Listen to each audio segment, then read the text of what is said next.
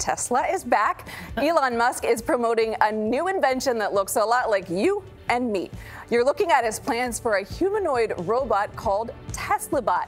Musk expects a prototype to be ready by next year. He hopes that one day the bot will be able to do repetitive and boring jobs for you, like picking up groceries. Sign me up. The TeslaBot has some stiff competition in the humanoid robot department.